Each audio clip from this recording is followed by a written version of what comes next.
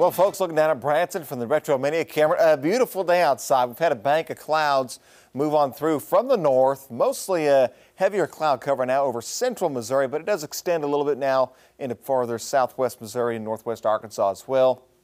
It is a little bit more sunny, though, farther westward you go. Right now, Retro Mania camera doing well in Branson. Temperature's not bad, 70 degrees, unheard of for midday in August.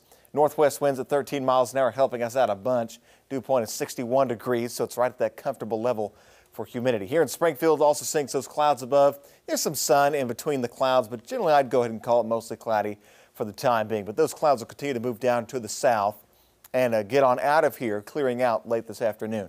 70 in Springfield right now, 60s in Clinton to Camdenton, 68 in Fort Woods, 71 Mountain Home, 72 in Harrison, Arkansas, 73 in Joplin. Winds now again generally from the northwest, maybe a little breezy at times, but generally between 5 to 10 miles an hour, maybe closer to that 10-mile-an-hour mark.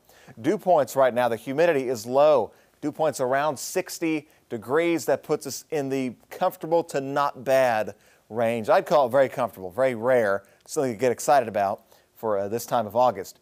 Looking out, this is satellite now. You can see the clouds kind of mostly heaviest in central Missouri, but a little bit extending now to the Highway 49, Interstate 49 corridor. As you can see here, once this bank passes through, there shouldn't be much behind here. So it'll be a couple hours, though, before that happens. Expect to see partly to mostly cloudy skies through about 4 or 5 o'clock before that bank pushes on out of here.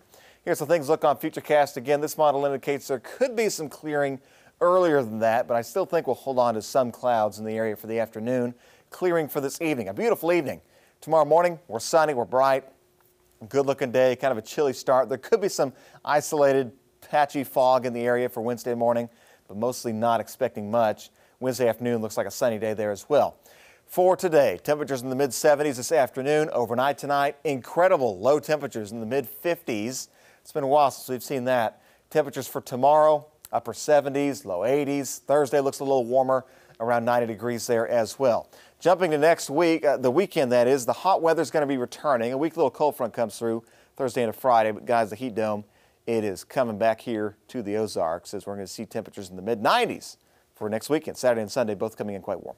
You know, last week,